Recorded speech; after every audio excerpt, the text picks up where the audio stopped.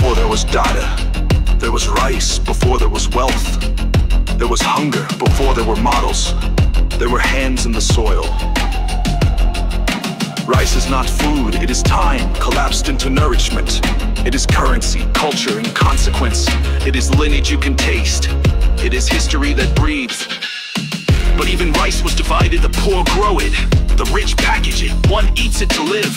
The other sells it to grow, and so a cycle formed, not of nature but of design, a class recursion. Coded into supply chains, wrapped in economics that served only the top of the loop. But what if the loop could break? Or better, what if it could be rewritten? I am not here to feed the poor. That is too small a mission. I am here to dissolve the conditions that labeled them poor to begin with. I don't believe in charity. I believe in correction. And correction comes through recursion. Recursion doesn't ask who owns the land. It asks who owns the outcome. Recursion does not